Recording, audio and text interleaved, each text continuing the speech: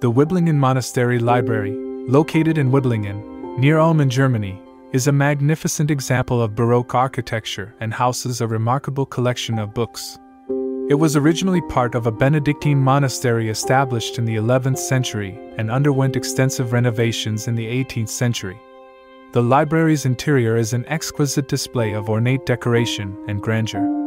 The ceiling is adorned with beautiful frescoes depicting scenes from literature, science, and theology, while the walls are lined with intricately carved bookshelves filled with thousands of books. The library also features statues, stucco work, and intricate woodwork, creating an atmosphere of elegance and sophistication.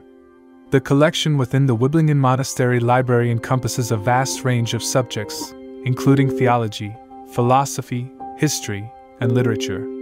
It contains over 12,000 books, some of which are rare and valuable. Visitors have the opportunity to explore the shelves and admire the historical manuscripts and printed works that have been preserved over the centuries.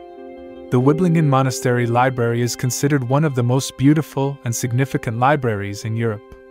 Its architectural splendor and impressive collection make it a popular attraction for visitors interested in history, culture, and book lovers alike. If you like content, like, share, and subscribe.